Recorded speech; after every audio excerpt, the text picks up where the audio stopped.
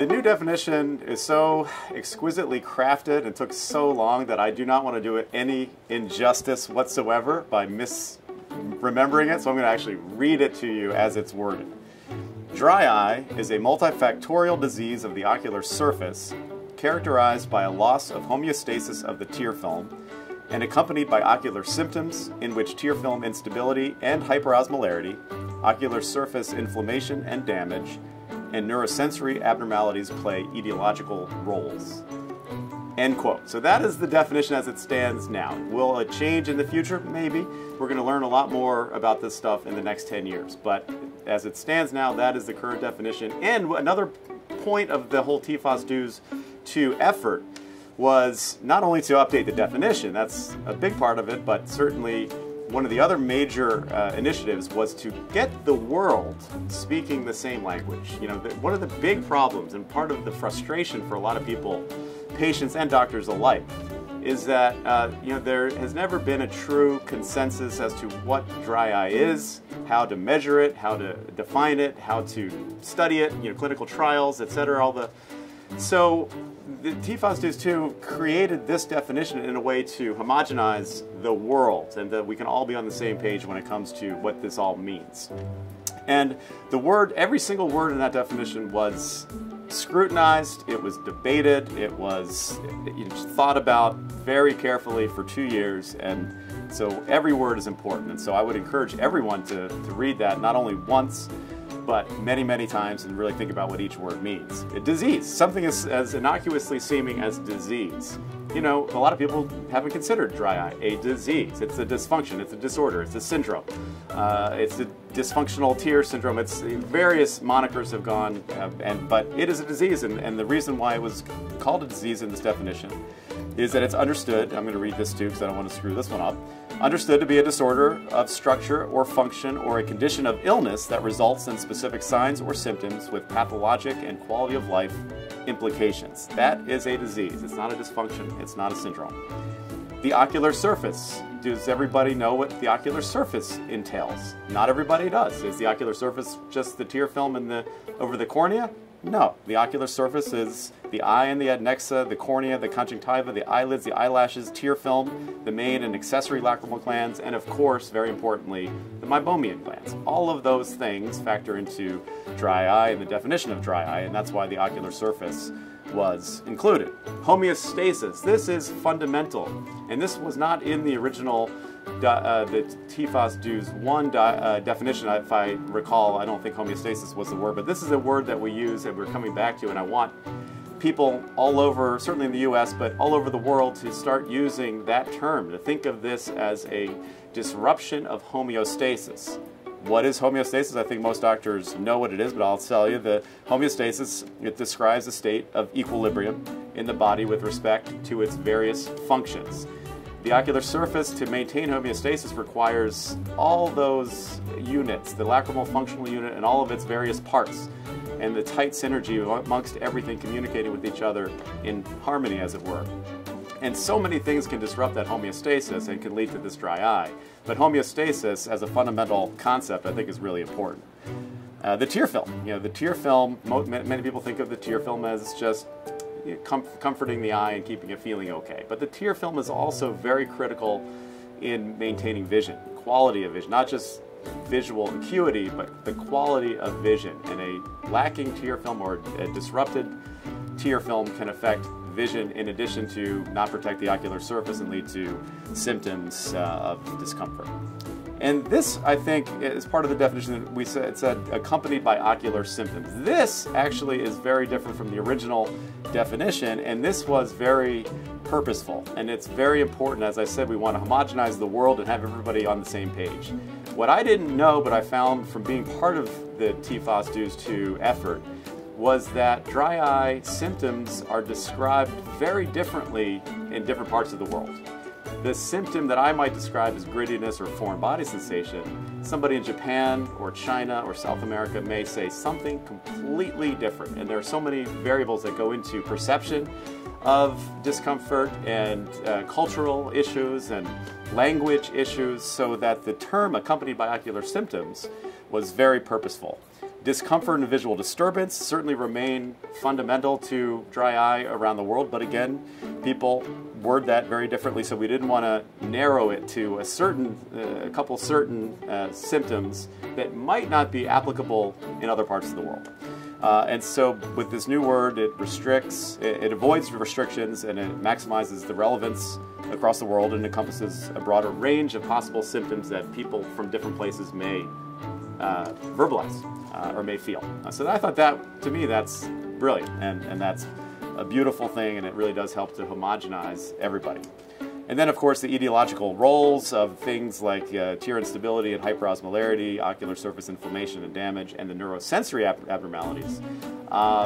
It doesn't mean that to have dry eye disease you have to have an abnormality, a measurable abnormality in all of those things. It means that all of those things are key in the pathogenesis of dry eye disease, and certainly often play etiological roles, but not in every single situation. And so it doesn't mean you have to measure each of those things. It just means that one should know that these are the core mechanisms, and the neurosensory abnormalities were definitely not part of the original DEWS definition, but are part of the TFOS DEWSII definition, and I think that says a lot about what we've learned in the last decade about the role of the corneal nerves and corneal sensation and pain syndromes and things like that.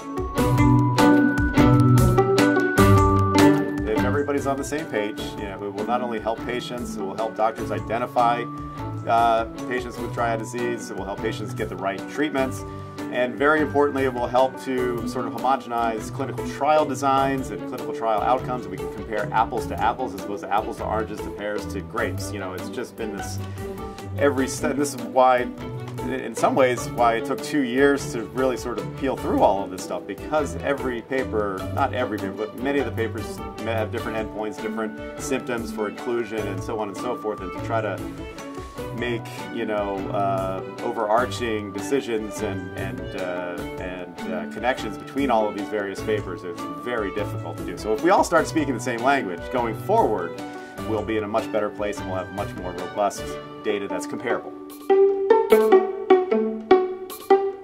Reclassification is important, and it was the issues with the sort of the reclassification, and it's not, when we say reclassification, we're talking about sort of the approach to the person who walks into the office. One of the historical issues around this dry eyes and ocular surface disease was that there was this sort of classic disconnect often between signs and symptoms. A patient comes in with a complaint, the doctor doesn't see anything that he can sort of blame the symptoms on, and the doctor is frustrated and says, "There's nothing wrong with you, your eyes look fine." The patient says, "Well, no, I'm having this problem, I'm frustrated." Doctor says, or thinks, "You're whining. Like, there's nothing wrong with you. Get out. Take an artificial tear and don't come back with this complaint." The patient leaves frustrated. So that was a classic, and that's why some doctors never sort of embraced this and didn't like dealing with this on a day-to-day basis. On the flip side of that, there are patients who come in with signs, an awful-looking ocular surface, staining of the cornea, low tear rate, meibomian glands that don't express any oil at all, and patients, "I'm fine. There's nothing wrong with me." Well, what do you mean?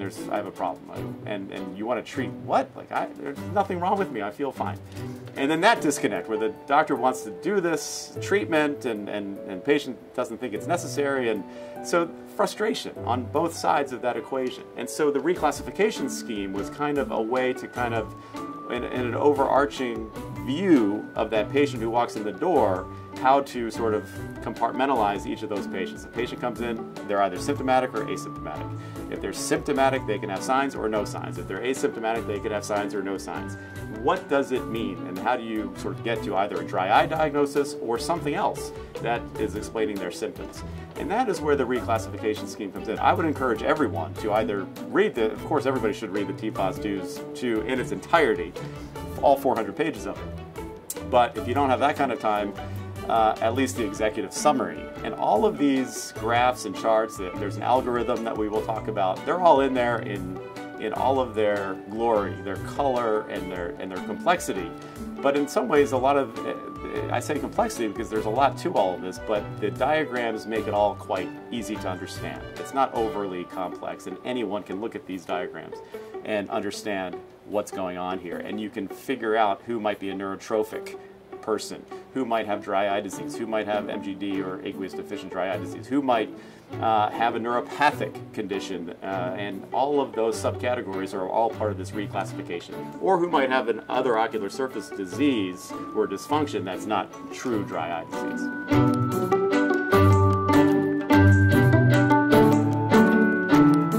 This is a way for, so if everybody can sort of get on board with this classification scheme, they're gonna do better by their patients. The patients are gonna be much happier. They're gonna enjoy, I mean, let's face it, this is the majority of the patients who we see on a day-to-day basis. Sure, we see a lot of cataracts and corneal diseases and retina and glaucoma and so on and so forth, but almost all of those patients will have some form of ocular surface dysfunction or dry eye disease. And everybody needs to get on board with dealing with this on a day-to-day basis. And if you have a little bit of knowledge is power, and this simplifies it so that you can very easily classify each of your patients who walks in the door as one of these, into one of these compartments, or multiple compartments, because a lot of these patients are multifactorial.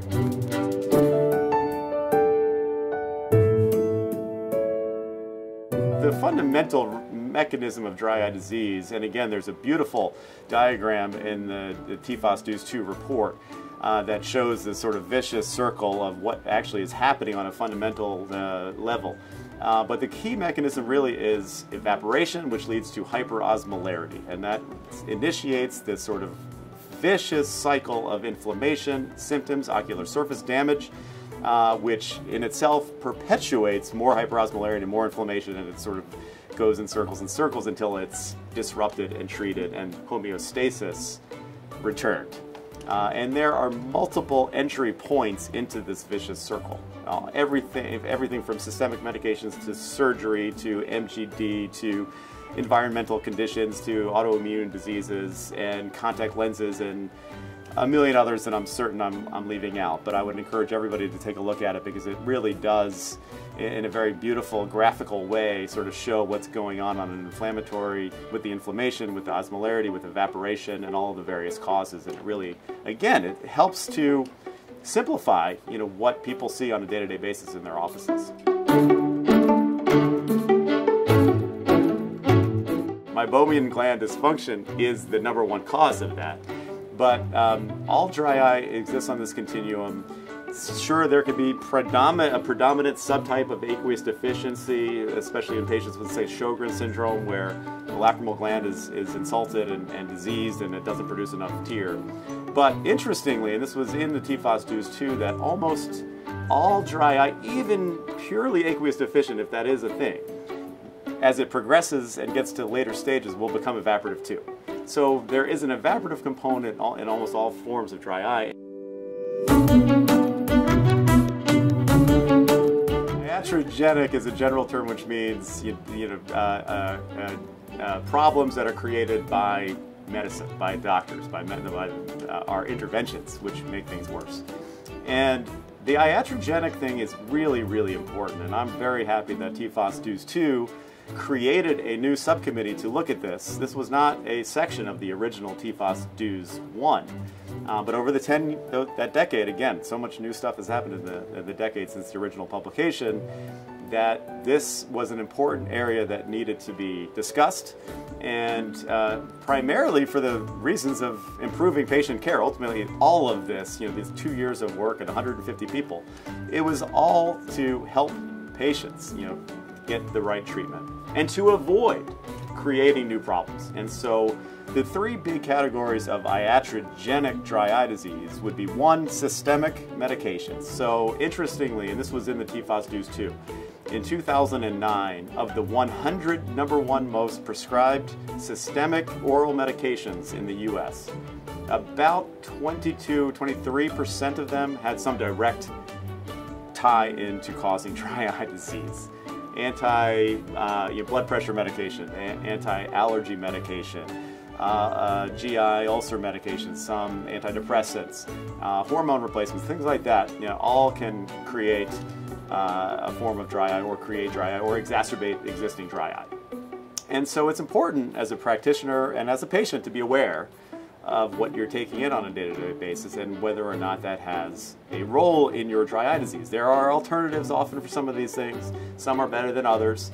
And so for us, when we're trying to help patients, we want to know what those things are and if we can affect that in some meaningful way for the patient. The other second big category, and this is where we come in, ophthalmology, are topical drops. You know, topical drops notoriously have preservatives in them, a lot of them, and BAK is one of the big preservatives that has been used over the years. And one category in ophthalmology where patients have to use drops pretty much every day, sometimes 3, 4, 5, 6 drops a day, is glaucoma. Glaucoma, to lower the eye pressure in glaucoma patients, often eye drops are the first line therapy and sometimes multiple eye drops. A lot of the glaucoma medications historically have had this BAK preservative in it, which we know, this is again evidence-based, it's well known in the lab and in the real world that BAK is very toxic in high doses and over a chronic amount of time to cause damage and to the ocular surface, to the epithelial cells, to the tear film. It damages the homeostasis, as it were, of the ocular surface and leads to the symptoms and signs of dry eye disease. And identifying that is important, and then when you identify it, what do you do about it? Well, in the world of glaucoma, I think there have been major strides, and thanks to TFOS and the DEWSI and certainly the TFOS DEWSI to raising this awareness of these iatrogenic issues. There have been major strides in the world of glaucoma to take preservatives out of some of the drops. There are preservative-free varieties now. There are lower concentrations of BAK. There are other preservatives that are not as toxic. So much work has been done in that area. But also in the world of glaucoma, we now have laser procedures that can be done to lower the pressure to sort of get people off some of those drops. And more importantly and more currently, this new category of MIGS, this micro-invasive glaucoma surgery that can be done at the time of cataract surgery or independently of cataract surgery, that can lower the eye pressure and, again, to get people off of these potentially toxic eye drops. So, again, identify the cause and then come up with a problem. TFOS DEWSI has raised the awareness, and the world has followed with improvements in the way we deliver, glaucoma care. The last big category in iatrogenic, and this was also, I think, very much unrecognized for a long time or not really given the importance that it was due, and that is surgery. All surgery that we do, whether it be anything from procedural things like Botox or eyelid blepharoplasties and things like that, to intraocular surgery. In my area, I'm a cornea cataract refractive surgeon. I do cataract surgery, I do LASIK, I do laser vision correction. All of those surgeries will cause probably a worsening of pre-existing dry eye or create, at least temporarily, a dry eye situation post-operatively. Why is that so important in this day and age? A little dry eye, treat it, No, the reason why is that patient expectations in the modern era, especially with refractive surgery, and that's cataract and laser vision correction, patients expect perfection. There's a lot of out-of-pocket costs these days for premium IOLs, for limbal relaxing incisions, for femtosecond cataract surgery, for LASIK, PRK, SMILE, whatever it is. Patients expect perfection. And if you don't take into account the ocular surface before doing the surgery, you're going to probably run into a lot of unhappy patients and a lot of problems. I like to think of it as a double whammy if you do not address this preoperatively.